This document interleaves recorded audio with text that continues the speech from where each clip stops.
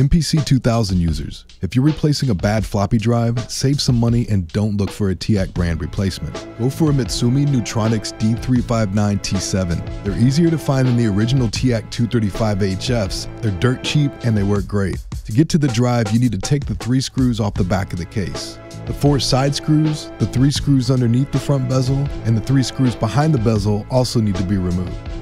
Remove the slider cap and carefully take off the top panel, lifting straight up so that you don't damage any of the buttons.